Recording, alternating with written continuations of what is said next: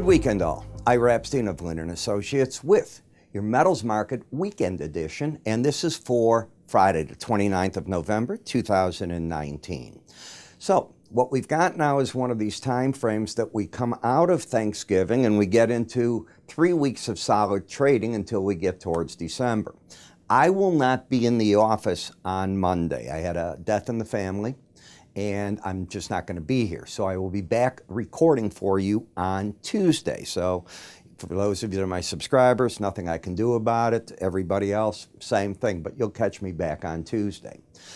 A down day in the stock market today, and yes, the markets were open. We have these crazy holiday times where the markets are open, a number of them. The electronic, the gold was open, up $9. Silver market was up 5 cents, and look at the beating you took in the crude. Now, part of this, in my opinion, has to do with President Trump signing that bill that was put before him from both the House and the Senate, where, if you will, we're overseeing and backing the rights of the protesters in Hong Kong. China's going to be furious about it. With that, you have to figure which way does the market go? Does it make the trade phase one push it out even further? It well could. Obviously, the market didn't like what it saw, and that's very important, and that's one of the reasons gold was up. Currency so-so, but it's Thanksgiving in America, is when we go to sleep in the markets, it affects everything. If you take a look at gold, it's on the monthly chart, you've got lower highs and lower lows. So in terms of the swing line trend, it's down. But the market is over these two numbers, the 100-month moving average and the 18-month.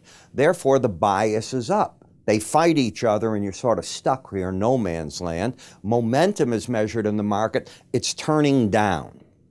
When we take a look at a weekly area chart of just closes, you've gone from 1526 to a low of 1462.70 this week. So even with the rally, that's where you're at.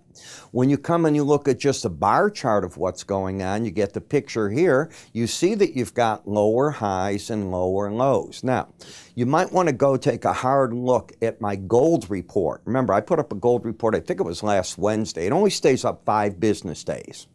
So if you go under research, you'll see Ira's special metal report. I covered the monthly, the weekly charts, the quarterly charts. I do an awful lot in there. You're going to like what you see with price counts and, of course, some of the other analysis such as seasonals in here.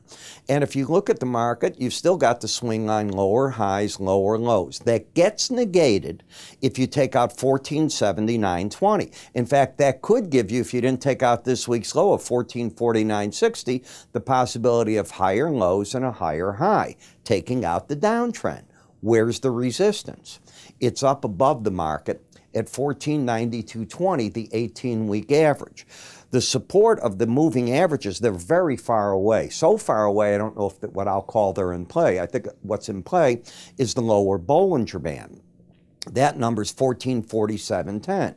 And my theory is the first time you hit the band, be it on the way up or down, is often a spot the market stalls for a bit.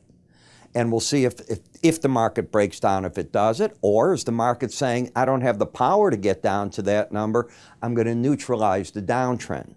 If you were to close the week, now remember the week, over the 1492.20 area and not take out this week's low, you'd actually turn the trend back to the upside. If you take a look at the slow stochastic momentum, it's down. So we're in a downtrend, as measured by the swing line. The bias is down since you're under the 18-week, and you've got that pattern of lower highs, lower lows, and the downside potential is 1447.10. When I come over to the ETF GLD, I've got the same pattern. Lower highs, lower lows, momentum down, bias down. If the market continues down, 136.03, the lower Bollinger Band's a support zone. Take out 13900 without getting through these previous lows, you can negate the downtrend. To set the trend up on a weekly chart, you have to close over this 140.66 level right now. In the ETF GDX, this is the big one, you've got lower highs, lower lows. You're in a downtrend. Momentum is still pointing down. Bias is down. What negates the market is last week's high. If you can get over 27.50. What that would do in this case is it could end up, the word is could, with the potential for higher lows, higher highs. The key is you'd have to get over 27.82. If you're down again, 25.74 could be in play. The gold-silver ratio is backed off from 93.86, and it's currently trading around 86.20, just sort of hanging in here, not doing a lot. And in the silver chart, you're still very much in the bear camp with lower highs, lower lows. That could be negated by taking out last week's high. Suddenly, last week's high is important in a lot of the metals. So what if the market were to get over, and that number was 1721, that could end up with the potential for higher lows, higher high. You'd have to close over the 1740 level to get bullish. If the market continues down, and right now the bears are in control, 1641.20 could be the downside target. In the copper market, this is not a clear chart. I could argue that you've got your bounce, but when I had this move right here, this is the time. You had an outside week down. Once you took that out, the swing line loses itself, and you're waiting for a new pattern that you haven't gotten.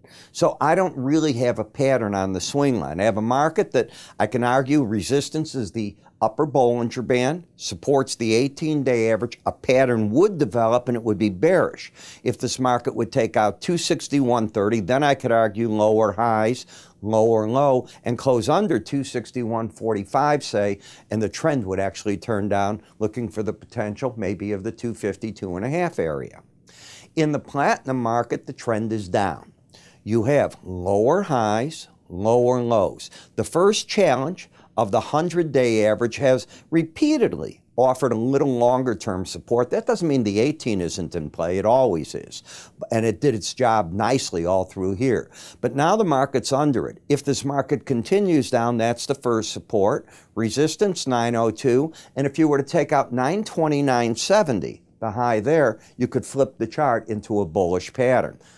The onus is on the bull to do that. The bears have control. A market that's just come back from the dead on the weekly chart is this palladium. I'm laughing because powerhouse market.